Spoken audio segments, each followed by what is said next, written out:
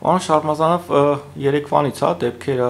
գերակտիվ զարգանում են, բայց սկսենք վերջից, երեկ ուշ գիշերին Արցախի ազգային ժողովը հրատապ նիստ էր գումարել եւ ընդունեց հայտարարություն։ Նախ ինչ կասեք, որտեղ արդեն որերորդ անգամ է Արցախի ազգային ժողովը հայտարարություն է ընդունում, դրանից ավել ինչ կարող են անել եւ ըստ էության այդ հայտարարության մեջ սլաքներ են ուղղվում նախկին նախագահներին եւ նրանցից, այսպես ասած, պատասխան էին պահանջում, որովհետև լռությունը դիտարկելու են համաձայնություն Նիկոլ Փաշինյանի հետ։ Ներքաղաքական ուժի ղեկավարը, Հայաստանի երրորդ նախագահ, Արցախի ինքնապաշտպանական ուժերի ղեկավար, Արցախի հերոս Սերժ Սարգսյանը երեք հստակ իր գնահատականը տվել է շատ ամփոփիչ, շատ ամբողջական, որտեղ տարակուսելի է համարել Արցախի խորհրդարանի և Արցախի քաղաքական մեծամասնության կողմից իր կարծիքի հստակեցումը, ոչ միայն տարակուսալի է, դա և վիրավորական է, և զավեշտալի է, որովհետև դա ասում են մարդիկ, ում քաղաքական ղեկավարները կամ ղեկավարը 18 թվականին ողջունում էր Նիկոլի հեղափոխությունը, մարդիկ, ում քաղաքական ղեկավարը և իրենք և նրանց մի մասը պաշտպանում էին Նիկոլին նույնիսկ կապիտուլյացիայից հետո, նրանք Նիկոլին որևէ թթուխոսք չասեցին, երբ Նիկոլը Շուշին համարեց դժգույն և դժբախտ քաղաք, նրանք չհամարձակվեցին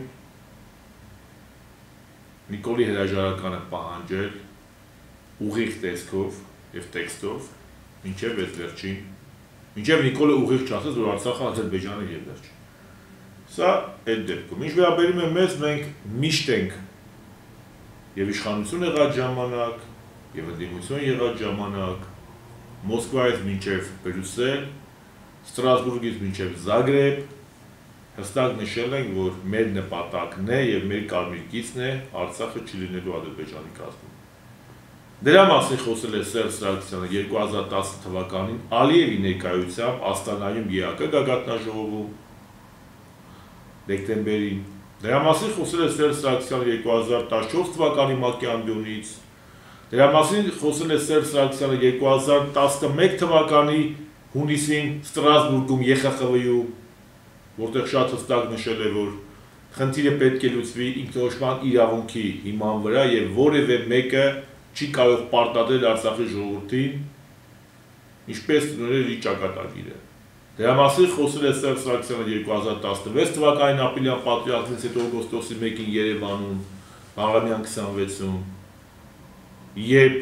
զինվորականների հետ հանդիպանը հստակ նշեց, որ Արցախը չպիտի լինի Ադրբեջանի կազմում։ Դրա մասին խոսել է Սերժ Սարգսյանը էլի 2016-ի օգոստոսի վերջին, Պուտինի հետ հանդիպումից հետո, Պուտինի ներկայությամբ Մոսկվայում։ Դրա մասին խոսել է դատարանում, երբ որ սկսեցին դատել Շինցու Սալյարկայի գործով, ծիծաղելի ու ողորմելի այդ գործով, արդեն ընդդիմադիր գործիչ Սերժ Սարգսյանը։ Դրա մասին խոսել է Սերժ Սարգսյանը, էլի ընդդիմադիր կուսակցության ղեկավար, հանրապետականի ղեկավար Սերժ Սարգսյանը, Զագրեբում, մինչև պատերազմը։ Դրա մասին խոսել է պատերազմից հետո, էլ չասեմ Արմեն Աշոտյանը, ես ձեր խոնարհ մեր կուսակցությունը, մենք բազմիցս խոսել ենք, բա ուր էին այդ մարդիկ։ Բայց հիմա կարծում եմ ոչ թե իրար մեղադրելու, ես պարզապես հիշեցրեցի փաստերը, այ հիմա համախմբվելու ժամանակն է, ինչպես ասում են, լավ է ուշ, քան ավելի ուշ։ Լավ է գոնե հիմա գլխի ընկան Արցախի իշխող քաղաքական ուժի ներկայացուցիչները, որ Նիկոլ Փաշինյանը կապիտուլյանտ է։ Որ Նիկոլ Փաշինյանը ազգակործության պատուհաս է և երեկվա Արցախի ազգային ժողովի հայտարարությունը, եթե հանենք վերջին մասը, որը իրոք վրդովմունք է առաջացնում, ոչ միայն Սերժ Սարգսյանի մասով, և նաև Ռոբերտ Քոչարյանի մասով, ինչու՞ չէ առաջին նախագահն էլ Նիկոլին համարել ազգակործության պատուհաս։ Առնվազն առաջին 3 նախագահների մասով անարդար է։ Ինչ վերաբերում է 4-5-րդ նախագահներին, ես կարծեմ, որ 3-րդ նախագահից հետո մենք երկրում նախագահ չենք էլ ունեցել, որը պաշտպանի ազգային ու պետական շահերը։ Իսկ այսօր էլ մենք պետք է միավորվենք ու Արցախի միայնակ չթողնենք։ Կարճ կոնկրետ։ Եվ Նիկոլ Փաշինյանի հետ եւ հավասարաչափ պատասխանատվությունը կիսում են նաեւ Արցախի ղեկավարությունը, որով մինչև այս պահը իրենց ուղիղ անհամաձայնությունը չեն հայտնել Նիկոլ Փաշինյանի հակապետական ու հակաարցախյան քաղաքականության նկատմամբ։ Ինչ է նշանակում դիմել նախագահները թող հստակեցնեն։ Այդ հողը դուք եք ազատագրել, այդ նախագահների գլխավորությամբ չէ թող ազատագրել։ Այդ նախագահները դիվանագիտական ճակատում չեն պայքարել։ Դուք եք եկել մերժել այդ նախագահը 2021 թվականին, որ նախագահի կողքին կայնեցիք։ Նիկոլի շտաբից դուրս չէին գալիս։ Բայց ես չեմ ուզում այդ սլակները ուղղել, հիմա ուզում եմ կոնկրետ ասել, որ ավելի լավ է ուշ կան երբեք։ Հիմա Արցախը կոնկրետ, Արցախի ազգային ժողովը կոնկրետ ասեց, որ դավաճանություն է Արցախը տեսնեն Ադրբեջանի կազմում։ Բայց այդ հայտարարություններն էլ ըստ էության որևէ բան չեն տալիս, որովհետև սա առաջին հայտարարությունը չէ։ Բանը պետք չի տես կատեգորիկ ասել որևէ բան չեն տալիս, ինչի չեն տալիս։ Իսկ փետրվարի 20-ի որոշումը որևէ բան տվեց։ Ցանկացած հայտարարություն որևէ բան չի տա, եթե գործողություն չլինի։ Մենք մեր պատմության մեջ ունեցել ենք Սևրի փառահեղ պայմանագիր թղթի վրա, որը կյանքի չի կոչվել, եւ դարձել ընդամենը չիրականացված թղթի պечатով կտոր։ Եվ ունեցել ենք լիքը հայտարարություններ, որոնցից հետո գործողություն եղել եւ կյանքի է կոչվել։ Արցախի հանրապետության ազգային ժողովի այս հայտարարությունը կարող է լինել այն համախմբումը, չհաշված այդ վերջի պարբերությունը, որը կարող է արթնացնել բոլոր քաղաքական ազգային ուժերին։ Ես ասել եմ, որ այլևս չպիտի լինի կուսակցական շահ, այլևս չպիտի լինի խմբային շահ, այլևս չպիտի լինի, ես չգիտեմ, այդ ոչ մի կուսակցություն, ոչ մի պաշտոն, ոչ մի մեդալ նախկին, ոչ մի հերոսի կոչում, ոչ մի նախագահի, վարչապետի, ՊՆ-ի, ԱԺ նախագահ, փոխնախագահի աթոռ նախկին կամ ներկա գրոշ չարժե, եթե այս կապիտուլյանտը ճանաչում է Արցախյան Ադրբեջանի մաս։ Իմ համար նորություն չէ Նիկոլ Փաշինյանի հայտարարությունները։ Նիկոլը դրա մասին բազմիցս է խոսել։ Պարզապես Նիկոլը ոնց որ ներն ընկած լինի, հայ ժողովրդին ասի այդ էլ ցավոտալ, մեկ եք ինձի հանեք։ Լավ էլ ինչ պետք է անի Նիկոլը, որ մենք իրան հանենք։ Բառացի ասում է Արցախը, Ադրբեջանը եւ վերջ։ Իսկ նպատակը որն է լարելու իրավիճակը, հա, արդյոք Նիկոլ Փաշինյանը փորձում է մինչև մայիսի 25-ը, հունիսի 1-ը նախատեսված հանդիպումները, այսպես ասած, գլուխն ազատել։ Չէ, Նիկոլը ուզում է լիաթոռը պահել։ Ըստ մենք պետք է որոշենք, էլի։ Հիմա գործը հասել է նրան ջան, մենք պետք է որոշենք։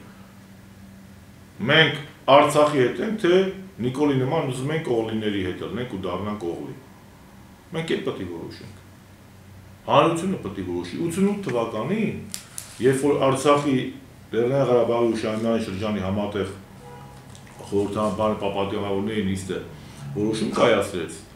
դիմել Ադրբեջանի, Հայաստանի եւ Խորհրդային Միության գերագույն խորհրդային Արցախի Ադրբեջանի խորհրդային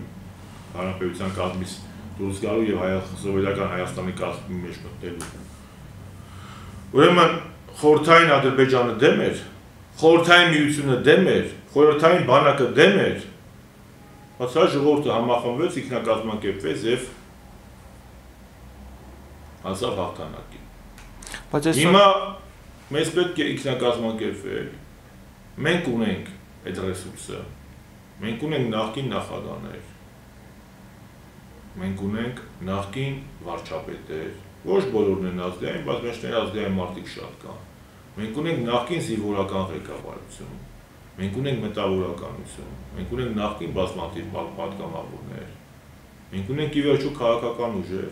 պետք է ստեղծվի շտաբ, մենք ունենք վեհապար հայրապետ, սա այլևս ազգային խնդիր է, պետք է հավաքվեն, սցենարը մշակեն քայլերի հաջորդականություն ու գնանք առաջ։ Տարերային է չպետք է։ Շատ չեն դանդաղում, պարոն Շարմազանով, այսօր հենց մենք տեսնում ենք, որ ազգային ժողովը իր բնականon օրակարգով շարունակում է։ Դու ասում շատ չեն դանդաղում, եղբայր, ոնց որ ոչ մի բան չեն արել։ Հայրենիքի փրկության շարժումը ա եղել 3 ամիս տուն չէին գալիս։ Մարդիկ նոր տարի են անում, մենք պալատքում -20-ի տակ նստած էինք։ Դիմադրության շարժումը ա եղել 45 օր ճամփայել ենք փագել, անհնազանդության ակցիաներ ենք արել, ասֆալտինել ենք պարկել, բռնվել ենք։ Դա չի ստացվել։ Այնպես չէր, հիմա ես 4-5 օր այմ ընկերների հետ զինվորների ծնողների կողքին եմ։ Իսկ գոնե ինձ, գոնե մեր քաղաքական ուժին, այդ մեղադրողները մի հատ պետք է դնան իրանք ինչ են արել։ Ես կոմպի դեմը մեղադրել եմ, ես տոտերն եմ, ես գիշերս ժամը 4-ին եմ ստեյից գնացել։ Ստեյից չէ, հրապարակից էր, դե հարևանությամբ ենք այս բանը գտնում ուսակցության գրասենյակում։ Ես առավոտը կորնիզոր եմ եղել, գիշերն եկել եմ, հասել եմ, ստե գիշերը մնացել եմ իմ ընկերների հետ կուսակցական։ Հանրապետականը դեկտեմբերի միտինգ ա եղել, այդպես փողոցային ակցիա, այդպես անհնազանդության ակցիա, որտեղ հանրապետականը չլինի։ Մենք էլ ասում ենք, որևէ քաղաքական ուժ, այդ թվում հանրապետականը միայնակ չի կարող սրան քշի։ Որ կարողանայինք միայնակ վաղուց արել էինք։ Այդ ծանրաձողը միայնակ բարձրացնելու բան չէ։ Այդ ծանրաձողի մի կողմը Ադրբեջանն է, մի կողմը Թուրքիան է, հետո ՆԱՏՕ-ն է։ Այդ պետք է համայն հայության միավորումն լինի եւ ամենակարևորը պետք է լինի գաղափարական միավորում քայլերի հաջորդականություն եւ Սերժ Սարգսյանը իր ուղերձում շատ հստակ նշեց։ Ուղերձում չէ, պատասխանում։ Որտեղ ասես որ հիմա գործելու ժամանակը եւ նախկին, չգիտեմ, նեղացվածությունը, ամբիցիաները, ազգական ու կուսակցական շահը առաջին պլան չպետք է մղվի, դա պետք է բոլորը մոռացվի։ Այդ ես, մեզ, սա պետք է դնենք մի կողմ։ Բայց մինչև այս պահը ընդդիմությունը իրար դեմ ավելի արդյունավետ է պայքարում, պարոն Շարմազանով, սոցցանցային մարտերից վստահ եմ տեղյակ եք, այսպես ասած տարբեր սլաքներ ուղղել եւ այլն եւ այլն։ Ընդդիմությունն ովքեր։ Կարող է տարբեր քաղաքական։ Իսկ կարող դրանք Նիկոլի ներդրած մարտիկ է, խիեն ընդդիմություն, որ հետո ա դրանց ընդդիմությունն ասել։ Ընդդիմությունը քննադատում է թող իրանք անեն, ում ձեռը։ Ես ասում եմ, մենք պատրաստ ենք բոլորի կողքը կանգնել։ Մենք էլ առաջին գծում ենք։ Մեր երիտևի տղեկը, մեր պատգամավորների մեծ մասը չի եղել տենց ակցիա, որ ներկա չլինեն։ Ով է ինչ արել, որ ձեռը բռնել ենք։ Հիմա ասեմ չի ստացվում, ընկեր ջան, դրա ասում եմ, հիմա պետք է համախմբվենք, ազգովի դնենք մեր ամբիցիաները մի կողմ, հասկանանք, որ այս ազգակործան պատուհասին պետք է թույլ չտալ, ձեռը բռնել, որ գնա այդ քայլի եւ ամենակարևորը Նիկոլը կանել հայտարարել է, որ Հայաստանը ճանաչում է Ադրբեջանի կդարածքային ամբողջականությունը 86.600 քառակուսի կիլոմետր, այսինքն Արցախը ներառյալ պլյուս անկլավները։ Մենք պետք է ապացուցենք, որ դա Հայաստանը չի ճանաչում, դա Նիկոլն է ճանաչում ու իր քպա հանցավոր խմբակը։ Այն որ այսօր մեկը կա ասպա, ես համամիտ եմ բանի հետ, Նիկոլ Փաշինյանի հետ, բայց որ համամիտ էիր, դուք եք ասում պաշտպանության այսօրվա նախարարի հետ, որ ակնան ձեր հայրենիքն է,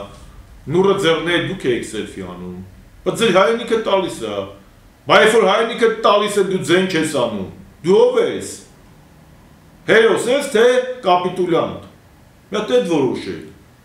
Նիկոլը կանում սա, ինչ կապ ունի նախկինի, ես էլի չեմ էլ ուզում վարշ այդ բանավեճի մեջ մտեմ, նախկինում լավ ա եղել, վատ ա եղել, այդ վարշը դրեք մի կողմ։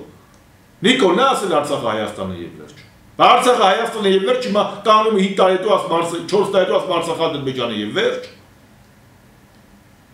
Նիկոլը չի կանել օգոստոսի 17-18 թվականին ասում էր, ես տես բան չկա, հանրապետականները մեզ են նամյութ անում, էլի հանրապետականները ինձ մեղադրում են Արցախը տալու մեջ կամ զիջումների գնալու մեջ։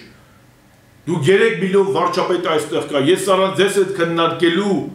որևէ քայլ չեմ կատարել։ Ժողովրդի հետ քննարկել, հա, որ գնացել Արցախը ճանաչել Ադրբեջանի կազմում։ Այդ ասուլիսին որ ասեց, ժողովում հետ է քննարկել։ Եվ մենք պետք է ապացուցենք, ժողովուրդը պետք է այդ բանից դուրս գա։ Եվ հիմա կրկնում եմ ժողովուրդը դուրս է եկել, հա, դիմադրության ժամանակ ու դուրս է եկել, չէր ստացվում, էլի պետք է դուրս գա։ Գիտեք ինչ կա, սա բան չի, բոլորս պետք է դուրս գանք, սա հայրենիքի խնդիր է։ Ադնարազվի բան չի, մի անգամ եղավ, չեղավ։ Դե ում եք ես ձեզ մեղադրեմ, դուք ինձ մեկ իրար մեղադրելու վաղ չի, չի ստացվում, պետք է պայքարել ենք մինչև ստացվում է հայրենիքի համար, Արցախի համար, հովարային անջատումներով չեն պայքարում։ Այդ որ տենց ներ կասեք դե մի անգամ, բանը Վարդան Մամիկոյանը գնաց 451 մեկին հավայելու պարտվեցին, դե այստեղ ոչ մի բան պետք չէր։ Դե այստեղ Վահան Մամիկոյան ծնվեց։ Դե այստեղ ասեն արաբների ժամանակ Թեոդորոս Ռշտունի ծնվեց։ Դե Աշոտ Մսակեր ծնվեց։ Աշոտ երկաթ ծնվեց ու գնաց մինչև Գագիկ առաջին։ Այսինքն մենք մի sense կանոն ենք ասենք դե դուրս եկավ, այսինքն որ մենք իրար մեղադրում ենք կամ ընդդիմությանը որ մեղադրում ենք, օգուտ կա։ Իհարկե, եթե Նիկոլը դե վարչապետ է, բոլորս մեղավոր ենք։ Ընդդիմության ղեկավարներից մինչև իմ նման շարքային ընդդիմադիր։ Բոլորս։ Ես համաձայն եմ, այ մի հրապարակային իրավունքին ասում եմ։ Ես համաձայն եմ բոլոր հնարավոր ու անհնարին մեղքերը գցեք Շարմազանովի վրա, բայց Նիկոլին հանեք։ Այս ասը ՀՓՇ-ին չի ստացվել, ասեք Շարմազանովն է մեղավոր։ Դիմադրության շարժումը չի ստացվել, Շարմազանովն է մեղավոր։ Ընդդիմադիրներն իրարուտում են, ասեք Շարմազանովն է մեղավոր։ Նիկոլն եկել է իշխանության, ջանդամ ասեք Շարմազանովն է մեղավոր։ Բայց հանեք այ ախպեր սրան։ Այսօր Արցախի խնդիրն է,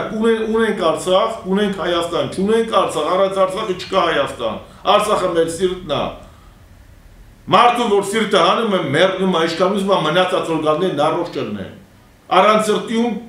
խնձորին ենք պետք մենք։ Արցախը մեր սիրտն է, սա մենք պետք է հասկանանք, մեր գաղափարաբանական, բովանդակային, մեր հայկական ինքնության, մեր երրորդ հանրապետության, հասկանում եք, վերջի 30 տարվա ամբողջ գոյությունը 32 տարվա։ Կապված է եղել 32 Արցախի ինքնորոշման իրավունք եւ Արցախի հայկականության հետ։ Մարդիկ նստած քնած համակերպվել են, մենք համակերպ չի կարելի համակերպվել դրա հետ։ Չի կարելի։ Տեսեք Հայաստանը պետք է մի հասկանում եք սա մեղավոր չի, նա մեղավոր այ քեզի բան։ Ոնց է դու եք վարվելու սլի ասես բան այ ախպեր ջան։ Կոշիկը սխմում է։ Հա դրա վաղ կային է։ Պետք է համախմբվել, ծրագիր մշակել ու սրա ձեռը բռնել ու սրան քշել։ Ոնց ինչ չգիտեմ, որ կարողանայի մենակով կանեի, չեմ կարողանում ես մենակով անել։ Բայց պատրաստ եմ։ Եկեք, մտածենք, քննարկենք, ինտելիգենցիա չկա, ազգային ուժեր կան, քաղաքական կուսակցություններ կան, նախկին ղեկավարներ կան, դու ներկաների մեջ է, հիմա ԵԿՄ-ին եմ դիմում։ Այդ Վազգենի ընկերներին, ԵԿՄ-ին, սասուն քեզ, այն որ կանում ասում էր, Շուշին պետք է ազատագրենք։ Սասուն, Նիկոլը, քո շեֆը, ասում է Շուշին ադրբեջանական է, բա ոնց ես ազատագրելու։ Բա խոս այ ախպեր, բա խոսած եք։ Այդ որ ես ասա ինչ կանեիք ինձի։ Կանվել ասելա Շուշին Ադրբեջանա, Արցախն Ադրբեջանա, Հադրութն Ադրբեջանա, երեք ձեր Նիկոլը չեք լսել երկրապահներ, Վազգենի ախպեր Արամ Սարգսյան չեք լսել, քեզ եմ ուղղում խոսքս, այ ախպեր չեք լսել, Վազգենի գործերեք սպանել արա Նիկոլը, ծպտուն հանեք, արա մեկ ամենավատ եք, հարդ չկա։ Չասեք բադուղ նախքին, ես ամենավատն եմ, հարդ չկա, բը դու կարա, բը ծպտուն հանեք, համաձայն եք, որ Արցախ Ադրբեջանա, որ պետք է Հայաստանը ճանաչի Արցախ Ադրբեջանի կազմում, բը ձեն հանեք, կարա, ծպտուն չեմ լսում, բա գնացել եք, վիրավորվել եք, մեդալ եք ստացել, այուն եք թափել, հող եք ազատագրել, հայնիկ եք պահել, ցավները խոսած եք, Տեսեք Հայաստան Թե պետք է բանն էլ նախքին է որ դուք հելնեիք ձեր դրած բախոսացեք Քոչանան դու պաշտպանության փոխնախարար ես եղել, քիչ ես ծպտուն անում Վազգենի վաղ։ Մելքոնյան գագո, քեզ եմ ասում, գեներալիուս բաուսադիդներ դրել ես, քիչ ես ծպտուն անում։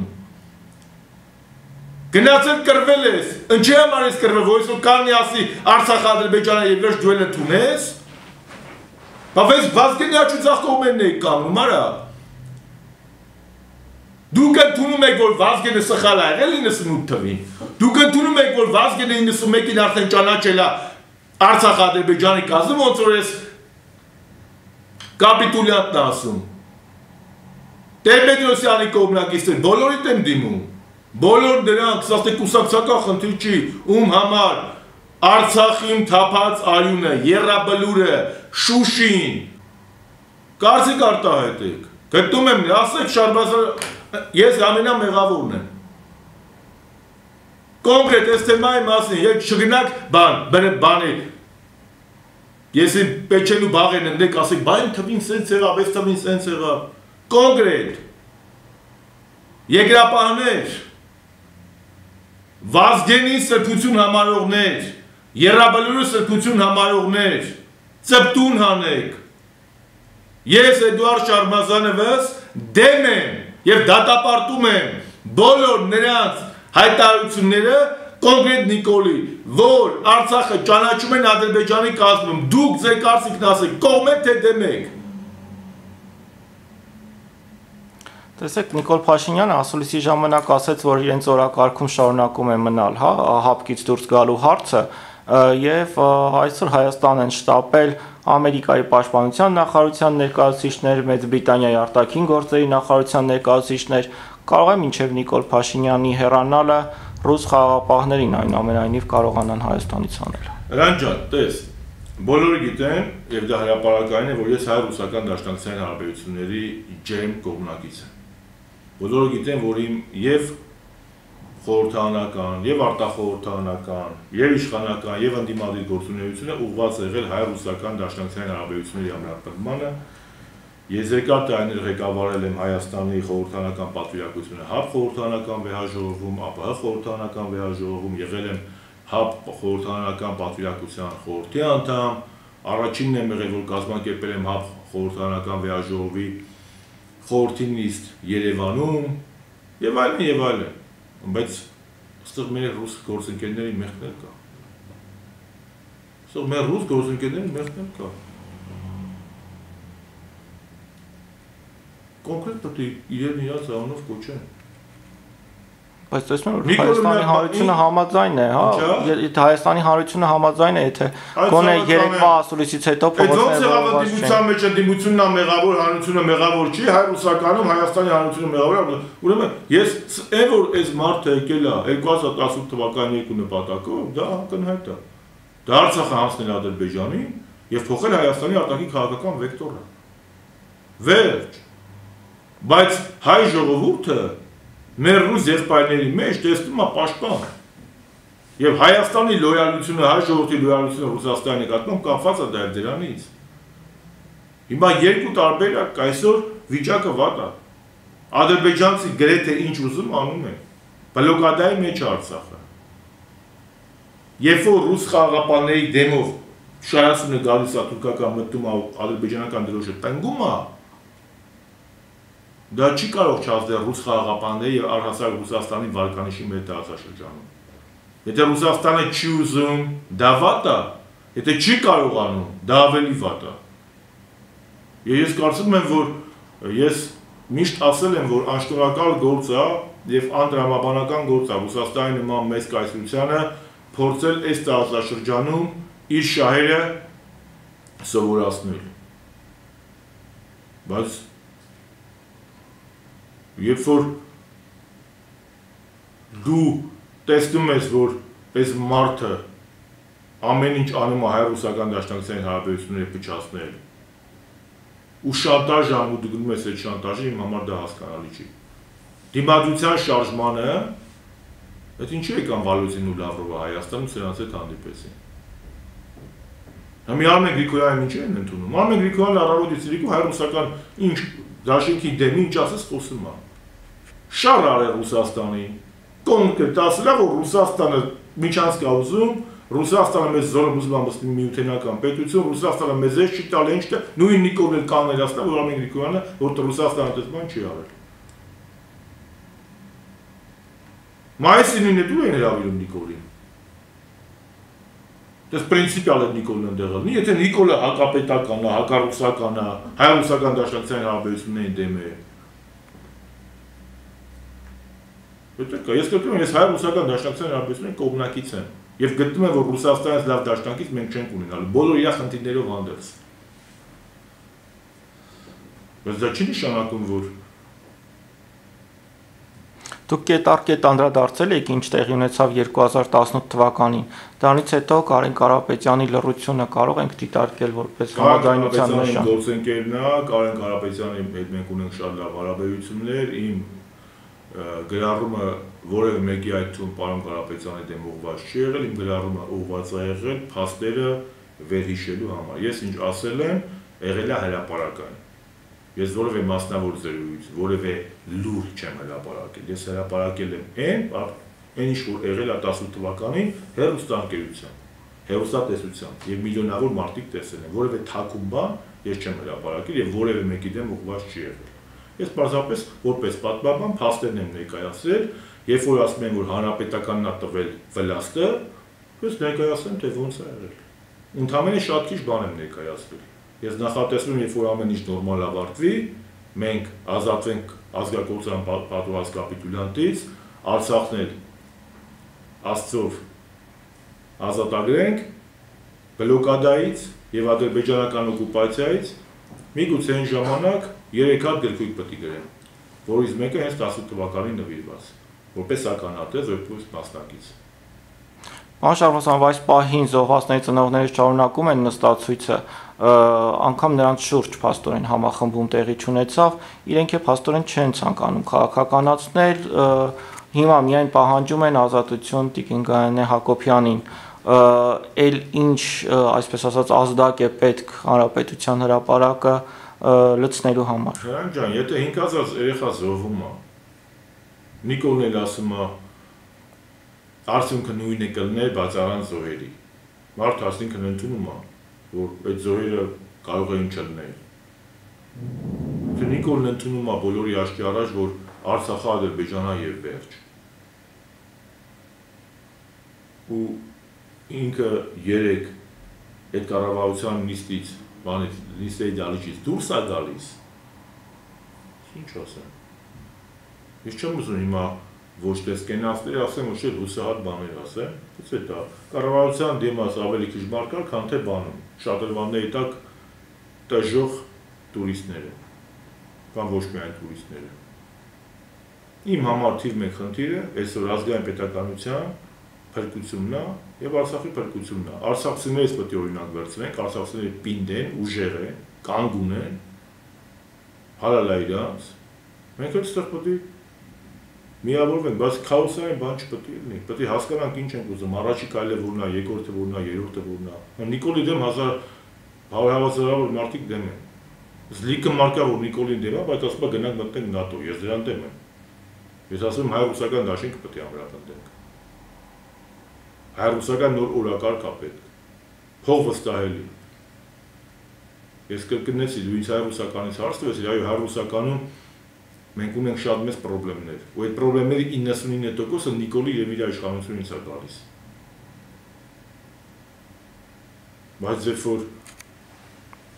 նես չէ էլի որ են կողմնել։ Այնուամենայնիվ մենք ժամանակ ունենք, պարոն Շարմազանով, նկատի ունենալով, որ մայիսի 25-ին կամ հունիսի 1-ին կարող է այնուամենայնիվ որևէ փաստաթղթի տեսք ունենալ այն ինչ Նիկոլ Փաշինյանը 3 հայտարարում էր։ Սավատ տանեմ, ցանկացած փաստաթուղթ, առ ոչինչ այդ ժողովուրդը դեմ կանգնի։ Ես մի հատ բան պատմեմ պատմական։ Ինքը մեր ժողովրդի դեմ ա եղել, մեր շահերի դեմ, բայց իրականությունն է։ Սևրի պայմանագիր օգոստոսի 10։ Ամբողջ աշխարհը, չէ՞, Անտանտներ եւ Թուրքիա։ Հաղթող պետությունները Բրիտանիա, Ֆրանսիա, Միացյալ Նահանգներ, նույնիսկ Թուրքիայի կառավարությունը ընդունեց որ Էրզրումը, Վաննը, Տրապիզոնը, Բիթլիսը, Բայազեթը, Մուշը,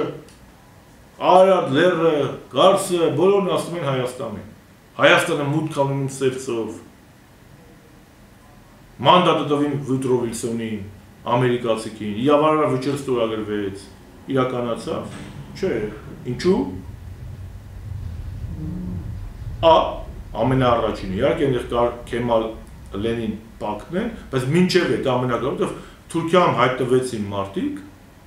ի դժբախտություն մեզ, Քեմալ Աթաթուրքի գլխավորությամբ, որոնք չհամաձայնվեցին Սևրի դաշնագրի հետ եւ դիմադրության շարժում սկսեցին։ Մինչև մենք մեր համար չպայքարենք,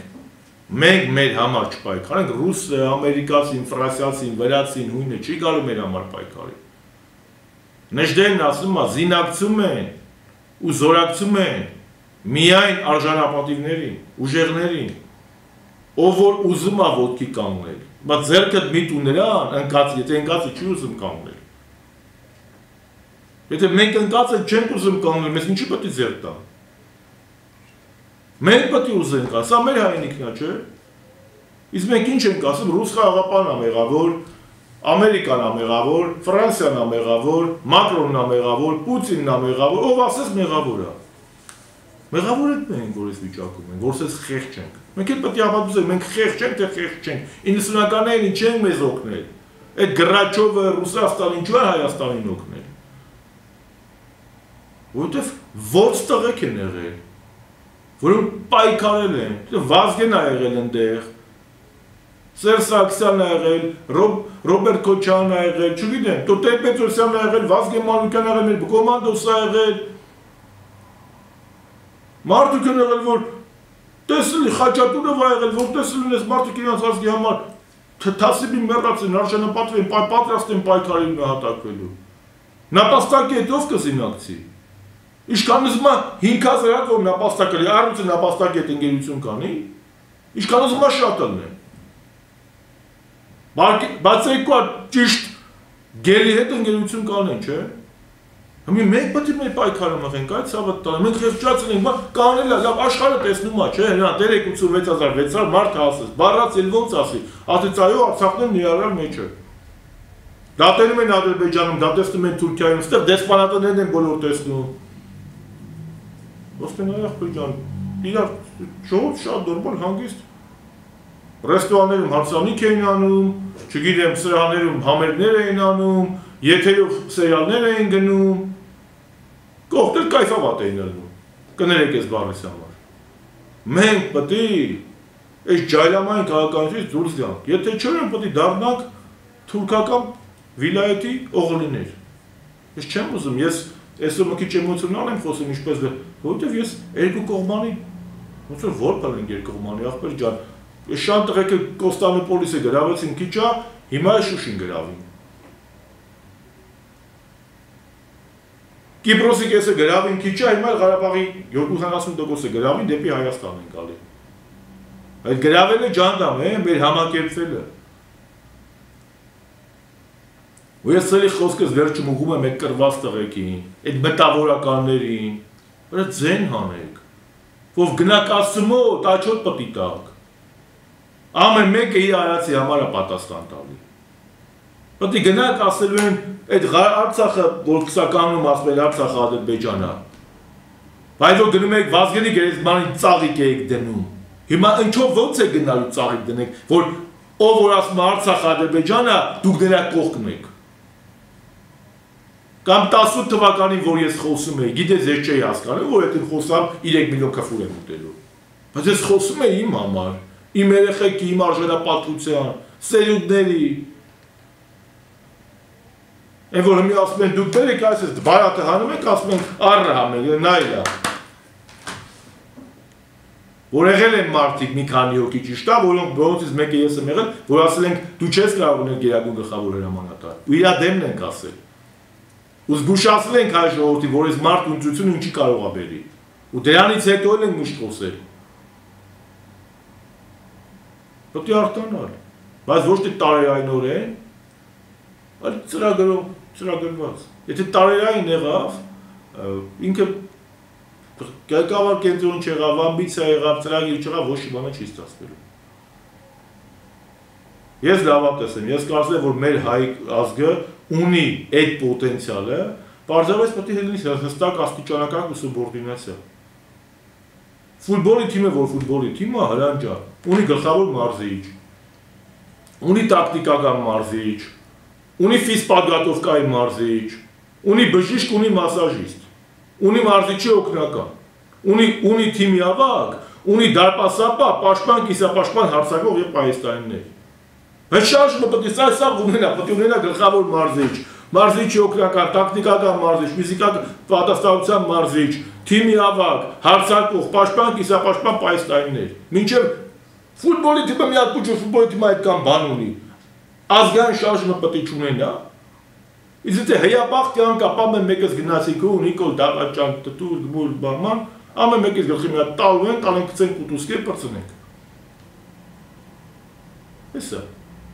Ուստեղ ամենակարևոր խնդիրն է։ Չհուսահատվել, բ իրար վրա բոչկա չգլորել։ Այս պահից ձեզ հայտարարում եմ,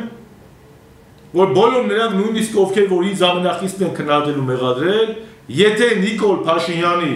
այս հայտարարությանը դեմ են, ես իմ բոլոր ազգական, քաղաքական տարաձայնությունները թողում եմ երկրորդական։ Ու գնում եմ գլխավոր նպատակ ազգակործության պատուհասից ազատում եւ Հայաստանում ազգային իշխանության ձևավորում եւ Արցախի կորոշման իրավունքի համար պայքար։